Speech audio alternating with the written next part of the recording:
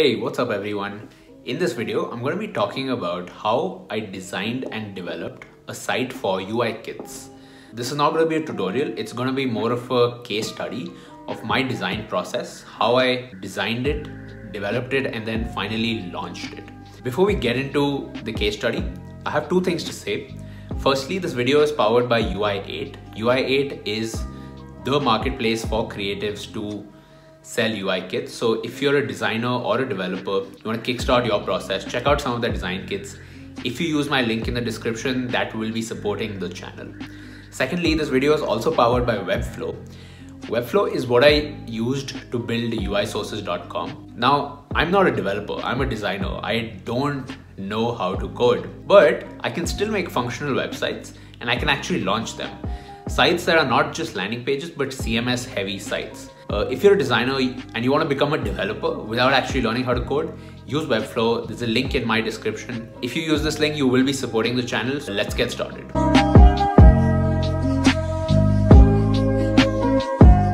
So if you're not familiar already, UI kits are templates for your design tool, whether Figma, Sketch, XD. So if you're a developer who actually doesn't know how to design, you can use these kits to put together components and create really good UIs. If you're a designer, you can use these kits to explore different creative styles. And you can do this by checking out kits from other designers, sort of getting a look into their design process and trying out styles that you might not have considered before. In fact, back when I started designing, UI kits are what I used to figure out what styles were. So for example, back then I was using Photoshop. So I downloaded this PSD kit, which had buttons and a lot of these elements. And back then iOS was skeuomorphic. So it looked like this, with like real buttons and real shadows and effects, you know. So what I did was I downloaded these kits and I would spend a lot of time looking at each button and being like, how the hell did they do that? This looks like a real button.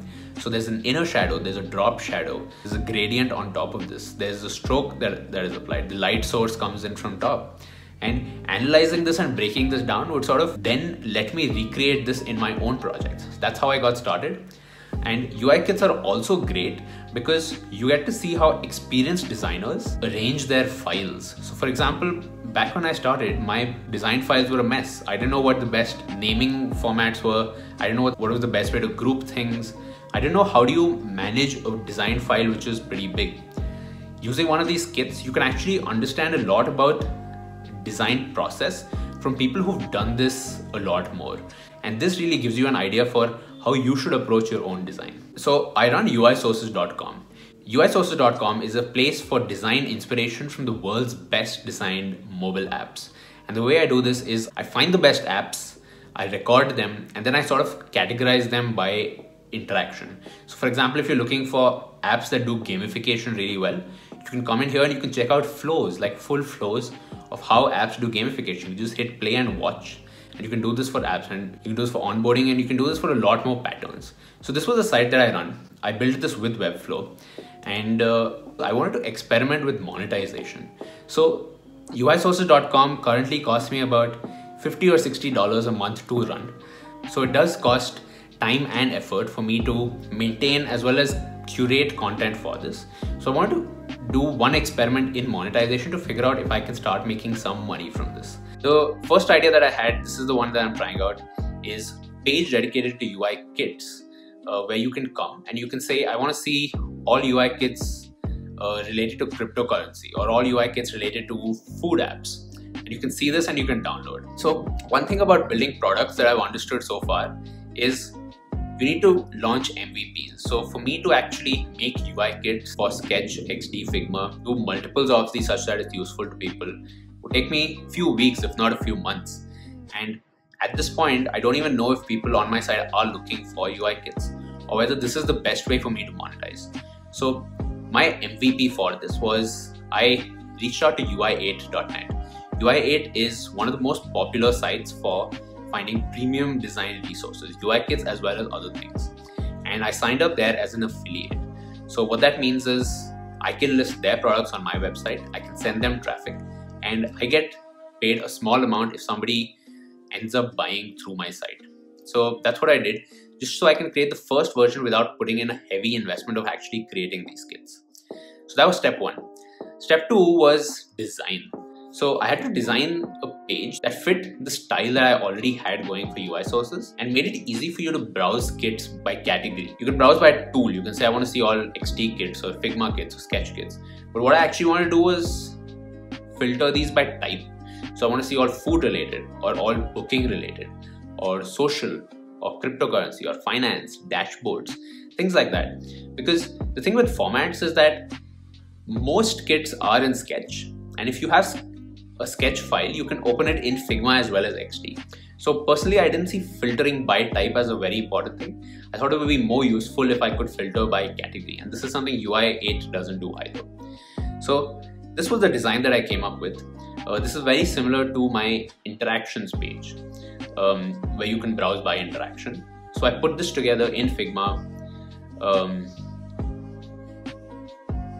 I kept the top very similar to all the other pages. I put a link direct to UI 8 so people know I'm not just stealing their things, but it's actually powered by UI 8.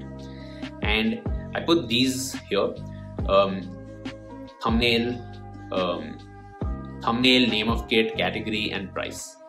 Now that I had the design, it was time for Webflow. Now, of course, this is not going to be a tutorial on how to do this because I already had uisources.com. That was completely built in Webflow. It took me about 3 or 4 weeks to build it, but I'll show you how some part of Webflow works at least. So Webflow is a tool for developing websites, but instead of writing code and seeing this on your screen and then tweaking code and then seeing the thing, you don't have to write any code at all. You can make these websites by visually manipulating them. It's basically a design tool, but it spits out real websites. Now, one of the questions I had was, why wouldn't I directly design in Webflow? Why are you first doing it in Figma or Sketch, then doing it in Webflow? That's a valid point. Why do people do design when they can directly develop? Or why should I create the designs and then recreate all of this in my app or in my website? Or why should I first do interactions, make the interactions, and then make them again in code? Why shouldn't I directly go to code? And the thing is, only beginners and developers have this question. The reason for this is, when it's faster to experiment with things, you're gonna experiment more. When it's slower to experiment with things, you're gonna experiment less. So for you to try out 10 variations in a design tool like Figma, Sketch, or XD is really fast. You can quickly go through it. But for you to do the same in development takes a lot more time. And now I know developers out there will be saying this like, oh bro, I'm actually really fast in CSS, I'll do it. Like sure, if you think that's best for you, go ahead. But that is not what I would suggest. I would say use the design tool to explore your ideas. Go through the full steps of a design process. Start with research, wireframing, information architecture, and then get into visual design. I'm not showing this in this video because honestly I didn't do that. I already had the idea in my mind and I directly went ahead and did it. I'm not going to fake the steps of the design process just because that's the right way to do it. So there were a couple of things I needed to do in the beginning. First was to create models in Webflow. So this was using Webflow CMS. And what I had to do was create a type UI kit which has name, photo, price, author, and a few other things. So I did this. I created the categories as well.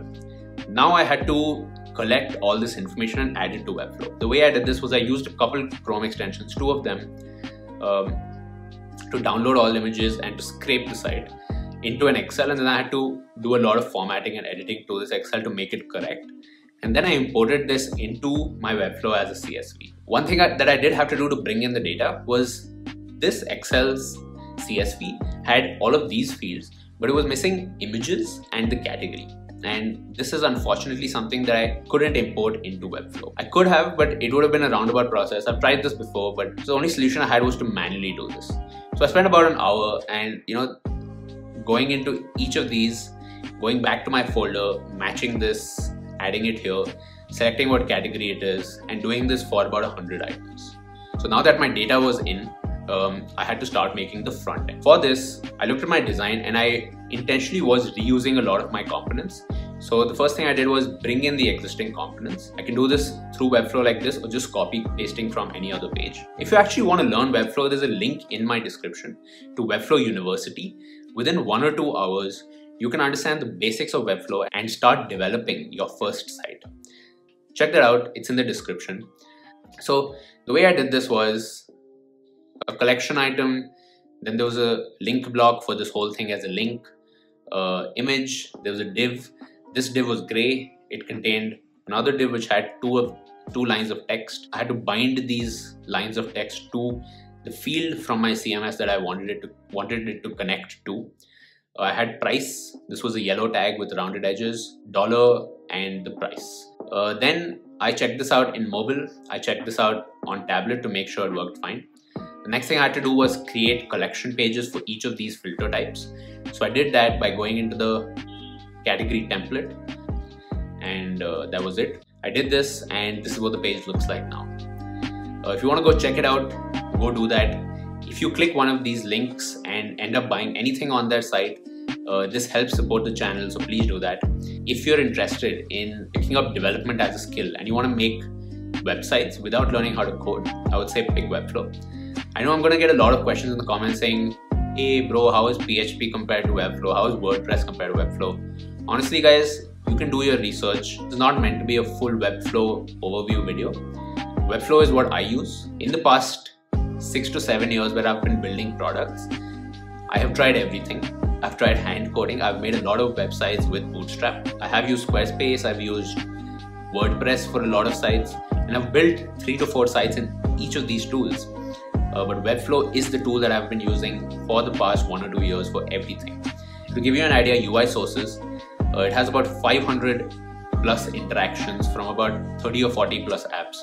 I have a section on Chinese apps as well. I'd launched this on Product Hunt, got about 100,000 page views through that.